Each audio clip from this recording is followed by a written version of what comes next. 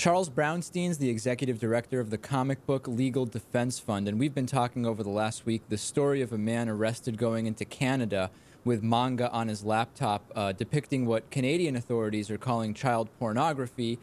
Latest reports suggest the man could face at least 1 year in prison, and the Comic Book Legal Defense Fund is mounting a campaign to defend this man whose identity, as far as I know, Charles, is still be maintained private. Tell me how you got involved in this case. How'd you hear about it? The individual in question reached out to us asking for help. It's as simple as that. And we're a defense fund that specializes in protecting the First Amendment rights of the comics art form. For 25 years, we've been protecting retailers, we've been protecting publishers, we've been protecting artists, and this is one of a disturbing new trend where we're seeing government authorities go after readers. And our board of directors, when we heard from the individual, decided that this is something we've got to fight for. Let's get to the specifics of this case in a second. What are the most common types of cases you've gotten involved in since you've been executive director? I've been at the fund for about 9 years now, and one of the things that we've seen in that time is a shift from the traditional order of cases where retailers are being targeted by police officers or local prosecution authorities who are sending up stings to prosecute people for selling adult comic books to adults. So we'll see people being gone after for material that contains sexuality. We've seen a generation of cases that we fought in courts, and one where the laws have been the governments have been trying to broaden the definition of obscenity to include violence, and we fought and beat all of those. This is the start of a new shift where we're seeing law enforcement and government authorities go after individuals for the possession of art that they own, and it's very disturbing. So is your position, and I don't want to put words in your mouth, but is your position that whatever is depicted in comic books, given that it is fiction, should not have any legal repercussions whatsoever, period? Is it that simple? Individuals should not be prosecuted for owning, making, or reading artwork, no. And with this particular case, what is at the root of this issue? My reading of it is that there are some laws, Japan has a law, and there are other similar laws that say that any depiction of child pornography specifically, even if it is completely fictional, does still qualify as child pornography, even though there is no specific victim. What's the specific law in Canada? I'm sorry, could you repeat the question? In Canada, what specifically governs this type of material? What we're seeing in this case is a very irregular occurrence in that we're seeing customs authorities making a threshold determination that it doesn't appear that they've been properly trained on, and indicating that work somebody carried on their laptop computer that they searched for reasons that are known only to them is what they're alleging to be child pornography. And in customs cases, traditionally what we see is that if they are searching materials, and they're searching comics far more frequently now, they will either search and admit the person or the material into the country. They will either search and deny the person entry or the material entry into the country.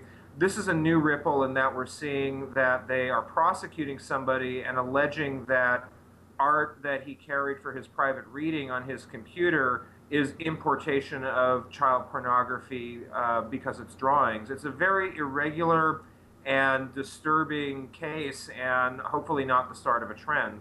The one argument that I was emailed, when we first mentioned this last week, I received hundreds of emails about this from our audience, and most of them were pretty clear in that they believe that this was not a legitimate case, and they made the argument, for example, robbing banks is illegal, therefore would a comic book depicting the robbing of a bank also be illegal? No, very few people would make that case. The one that sticks out in my mind is, and this is really a U.S. thing, with the Patriot Act, if we could make the argument that a comic book was specifically promoting or inciting terrorism, I think that there would be, not personally, but just based on my reading of the Patriot Act, there could be real legal repercussions there. Do you see that as possibly opening up the door to say, well, listen, even though no child was harmed in the making of these magazines, somebody who enjoys this could arguably be incited to take this over into the real world. And again, I'm just completely speculating here based on some of the emails I've gotten. Is that the biggest danger you see, or the biggest point you see your opponents making on this?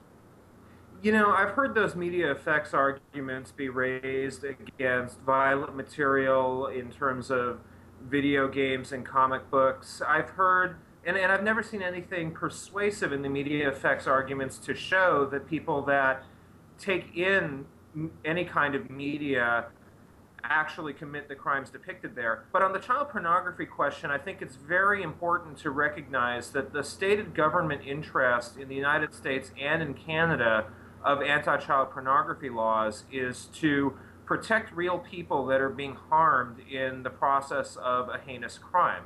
Child pornography is photographic evidence of a crime, and to broaden that definition to include work that depicts the sexuality of minors is to, in some ways, diminish the people that are victims of the real crime. And it's a dangerous, slippery slope to prosecute people for the content of what is happening in their minds when they read art, and to conflate that with the actual abuse being suffered by real people.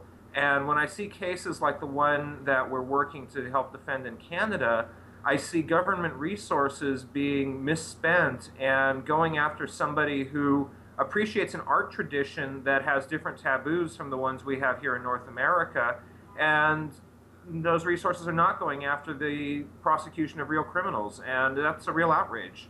My last thought on this would be, as a lot of these drawings become better in terms of quality and detail, such that they could be considered so-called pseudo-photographs, in other words, to the untrained eye or at quick glance, it may be indistinguishable from a real photograph. We still wouldn't have a specific victim that can be identified because, again, it isn't a picture of a real person, but that may not be knowable from taking a quick look at it. Does that present additional legal challenges? I'm sure that these are things that will need to be litigated in court, but I think, again, the real line in the sand here has to be, was a real person harmed? The government interest in these laws is to protect real people from abuse and exploitation, not to prosecute people for having creepy thoughts. And we don't know what goes on in the minds of people that are reading some of the comics that cross these taboo lines from Japan. A lot of times what we see in comic art and in art is a full spectrum of expression, ranging from the exploration of mainstream topics and themes, like Ariel Schrag's comics about coming out and being a sexually confused teenager and finding her path, or Phoebe Glockner's comics about sexual abuse, and things that have a legitimacy in our culture.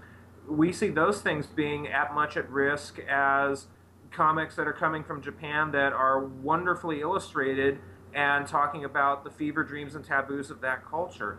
Because somebody appreciates this kind of work does not make them a criminal, does not make them a danger to people in their community. And I think that we really need to be focusing our law enforcement on taking care of the people that are actually in danger and prosecuting the people that are actually harming real people. So will things become more detailed? Will the technology create an issue? Maybe, but I think that we need to always remain at the heart of the matter. These laws are to protect real people, not to prosecute the thoughts that people have.